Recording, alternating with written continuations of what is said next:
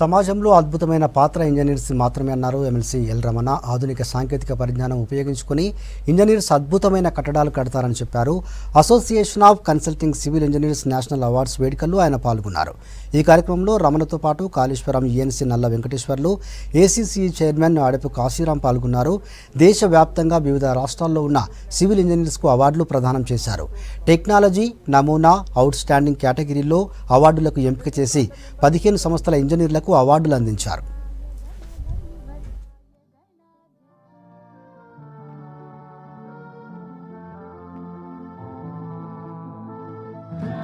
దాదాపు 7,000 మంది ఇంజనీర్తో ఉన్నటువంటి సంఘం ఇది.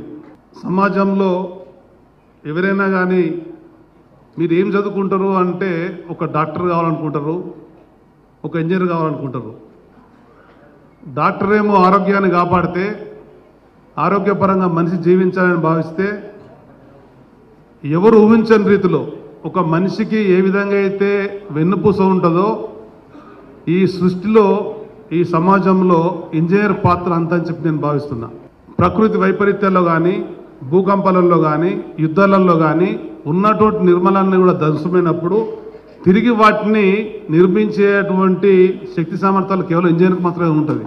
ప్రపంచంలో చిన్నటువంటి వేగవంతమైనటువంటి మార్పులన్నింటినీ అన్వయించుకొని, అది సమాచార సాంకేతికంగా వచ్చినటువంటి వాటిని కూడా అన్వయించి, అంటే ఊహించకుండా ఇక్కడ ఉండేటువంటి హిస్టారికల్ ఒక చారిత్రాత్మకమైనటువంటి కట్టడంగా ఉన్నటువంటి చార్మినార్ను ఇదే వేదిక మీద మళ్ళీ ఒక ఇంజనీర్ గారికి ఇచ్చే అవకాశం వచ్చింది అని చెప్పంటే ఆ ఇంజనీర్ గొప్పతనం చెప్పి మనం చేస్తున్నా. And congratulate the leaders of ACCI for smooth journey they made so far, and wish lots of good luck and many success stories for the organization in the future.